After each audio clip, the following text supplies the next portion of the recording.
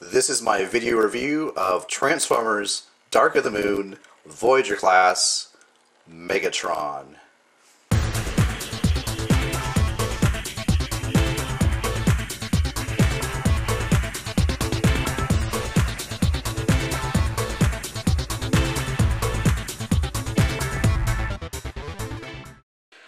Voyager Megatron. Well, the figure comes packaged in robot mode, so I'll be showing you robot mode first, and then later on I'll be transforming from robot mode obviously into vehicle mode, and then I'll show you a size comparison of Megatron in vehicle mode as compared to a previous movie line figure also in vehicle mode. But first off, just starting and looking at this figure, I like the overall look of it with the cape. And as I'll show you soon, I'll show you the damaged eye on the head sculpt. But it really carries over from the last movie when we saw Megatron was, terribly battle damaged, and it carries over into this figure here. So really gives the figure, I guess, some character. And if you're a fan of Gundam, you're going to notice that this really resembles the Gundam Exia Repair Gundam. So for you Gundam fans, that's another bonus if you like some of the themes that carry over into Transformers from Gundam. This might be a figure you want to check out. Design-wise, pretty nice sculpt. Just give you a close-up look here with the cape on. And primarily the colors are this color here, sort of I don't know how to describe it, maybe a darker tan. You do have a little bit of silver paint apps here, just very faint, and some kind of brown here, which is more of a paint app for the vehicle mode. The cape here is a soft plastic, almost feels like rubber, but you can see there's sculpted into the plastic is some detailing with the straps here and so forth, which also comes into play in vehicle mode. So really nice design. Let me go ahead and take off the cape here. It simply just pegs into this slot here, into there. So now taking a look at the head sculpt, and actually before I get into that, take a look at how the size of the head compares to the rest of the body. I'm of the opinion that the head is just a little bit too small in comparison or in relation to the rest of the body. Maybe it's just me. I don't know, but I'd be curious to see what you guys think. Again, this is the Voyager class, so hopefully they'll be making a leader class DOTM Megatron. But anyways, taking a closer look at the head sculpt, fantastically sculpted. There's actually some silver paint apps. It does have light piping in the back there, you can see. In the way of articulation, well, the head itself is on a ball joint, and the shoulders can rotate like that, but you also have articulation right there at where the shoulder meets the arm. You have a bend right there, but you also have another bend right there. So pretty nicely articulated in the arms. And the wrist / hand can only do this. It's on this little joint there. Moving on, you have articulation right there due to transformation, but you do have movement there. And the legs themselves, they can go forward like that, back, out just a little bit. You've got a swivel joint there, and that's really all the articulation you have for the leg. Well, you also got a bend right there, so pretty basic articulation. And as far as the other accessory you get this this mech tech weapon, which pegs into this arm, or it can peg over here into that arm. You can also insert it into this port right there, which I'm not going to show you how it works in robot mode, but I'll show you how you can use it in vehicle mode. I think it's more appropriate to have something pegged in here on the top of the cab in vehicle mode, but you can, if you wanted to, peg this into there for maybe storage, for example. Let's go ahead and show you the mech tech weapon. And in case you don't know, these Voyager class mech tech weapons you can lock them in place. What I mean by that is you've got the weapon like this in this mode, as you can see, but if you push against the main section of the weapon, you can see it pops out like that. Now on the deluxe class weapons, it'll simply just pop out and back into place. But with these Voyager class mech tech weapons, you can actually lock them in place. So you push forward to engage the mech tech gimmick, and then rotate this like that, and it should lock it in place.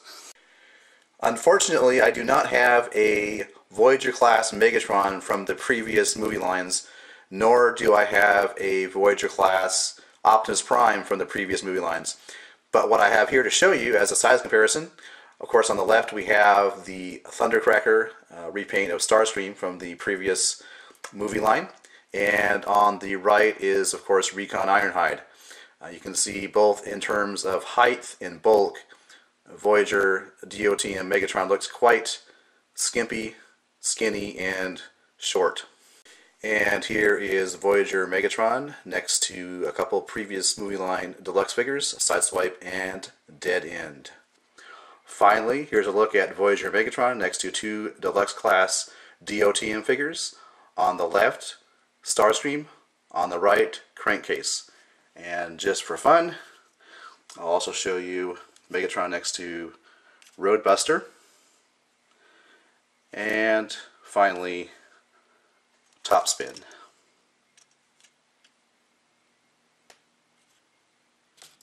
Alright, so I'm going to begin the transformation from robot mode into vehicle mode. The first thing I'm going to do is I'm going to rotate these shoulder pieces around so that you have the spikes facing out. And then I'll take the hand, fold it up, and get the arm ready for transformation into vehicle mode, like so.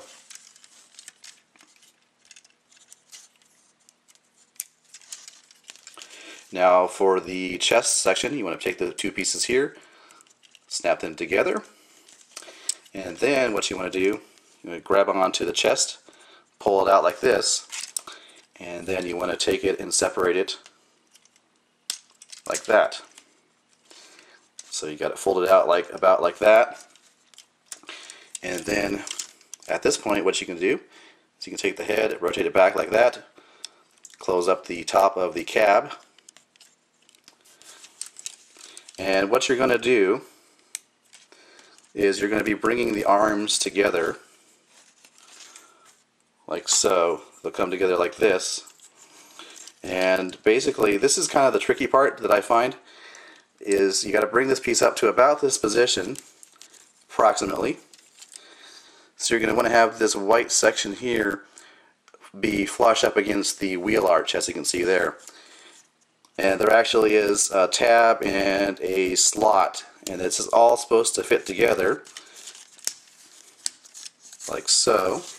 You want to take these two sections down. These were the shoulder pieces in robot mode. You want to push them down like this, and then they should snap together to form the, I guess you call it a grill or the cow catcher, but you can see there how it comes together like that. You're going to make sure you rotate the ab section 180 around like that. So once you've come to this point in the transformation from robot mode to vehicle, this is what a Megatron should look like. And the reason I bring that up is because I had difficulty the first several times when I tried to transform from robot to vehicle, especially with the arms. But if you take a look at the undercarriage here, for one thing you can see there is a white section of plastic with some slots in them, and they need to match up with the tabs on the arms. And then furthermore, you actually have to watch out and make sure that this section here, right where my finger is, there's this another white bar here, and there's a corresponding groove on the arm, and they need to actually slot into place. And then finally, for the next step in the transformation, you'll notice here there is a groove, and there is a corresponding tab right where my finger is, right there, and that should tab into place like that. And just the same thing on the other side, it will also tab in place using a similar slot. And then you want to bring down the smokestacks, And then for the next step, you want to take these wheels here that are, see, they're at kind of an angle. You want to move them or rotate them towards you so they're actually like that. You can see the difference there.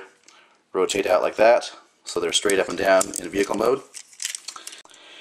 Moving on to the final stages of the transformation, you want to take this piece right here, rotate it down like so. Take the lower part of the leg, rotate. Take this section here, untab it from the side, and then what you want to do is rotate the foot like that. We'll do the same thing over here, untab from the side, rotate the foot to that position. And this is kind of cool. If you take a look at it from the side here, there's this kind of unique joint. What you want to do is you want to take this and rotate it up. See, it's going from here like that, and it locks in place there. Well, not really lock in place, but it sits in place. Just do the same thing on the other leg here. Take it, push it up like that. So you want to take the hip and push it up like that. Same thing over here, push up like that. Take this section over here, and that should tap into the side of the vehicle like so. And do the same thing on the other side. Tap that into place. And then it's just a matter of tabbing in the back section of the vehicle in place, like so. Next, you want to take the MechTech weapon, put the peg away like that, and then what you're going to do is you're going to insert it into this section here. It doesn't really lock in place or tab in place, but just kind of rest in there like that. And then to complete the effect, you want to rotate this back in like that and stick this on the back of Megatron's vehicle mode. And here is Megatron in vehicle mode. Give you a little rotation here, look at the vehicle from all sides. You can see there's the Decepticon logo or symbol right there. And as I was mentioning before, you got some kind of brown to simulate, like, I guess, dirt or grime on the vehicle. And you can actually kind of rotate the trailer section to side like that. It's just a little bit. So if you wanted to pose the vehicle mode in a certain way, you could, like it's turning or something like that, as you can see there. The vehicle rolls pretty well. As you can see, all the wheels move. And again, I like the detail on this tarp. Again, it has these straps here that are molded into the plastic, so that's really nice. Now, I did mention the fact that you can actually peg in the MechTech weapons into this port on top of the cab. So if you wanted to, you could actually do that with Megatron's weapon. It actually does require a bit of force to get in there, but once it's in there, you can see it actually looks kind of cool in vehicle mode. And of course, you could actually extend out like this and do that sort of thing and lock it in place. This is from Topspin. I can use Crankcase's weapon. It is it is a tight fit, so you got to use quite a bit of force to get them in and out. But yeah, you have that option. It's actually a nice playability feature. If you're a kid and you have other MechTech Transformers, you can mix and match the weapons and have a good old time playing with your Transformers. This is Voyager-class Megatron in vehicle mode. This is Voyager-class Ironhide. Any questions? And Voyager-class Long Haul from Revenge of the Fallen. So just to give you a more in-depth look, do a comparison this way. You can see, and I'll go ahead and take this off and do a comparison like that. And finally show you Long Haul.